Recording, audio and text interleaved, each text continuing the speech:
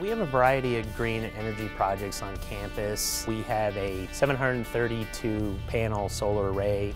We opened Cooper Hall, the new science building that is a geothermal building. We opened the Highlands Phase 1, 4 residence halls that are silver LEED buildings, which are environmentally friendly buildings, and they are geothermal buildings.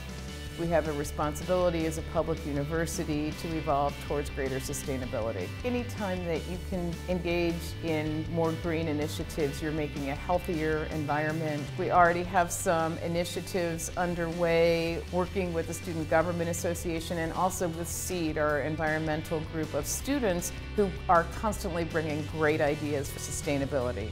Find out more at www.edinboro.edu/green.